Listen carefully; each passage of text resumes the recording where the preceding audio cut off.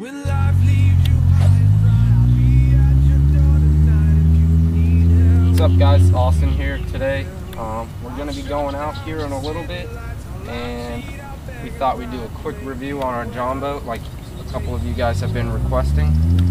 So here's our basic John boat. We have Minn Kota 45-pound thrust trolling motor up here on the front, 45-inch shaft on this. It's a really nice trolling motor. It gets us going where we need to go. On the back we have a Mercury 3.5 four-stroke. Pour the fuel right into there and you're ready to go. And everything's in the back, our bags, our tackles on the sides. In here we have a lot of storage. So that we can keep nets and all that in here. We have a battery for the trolling motor in here. A couple life jackets, a throwable, stuff like that in there.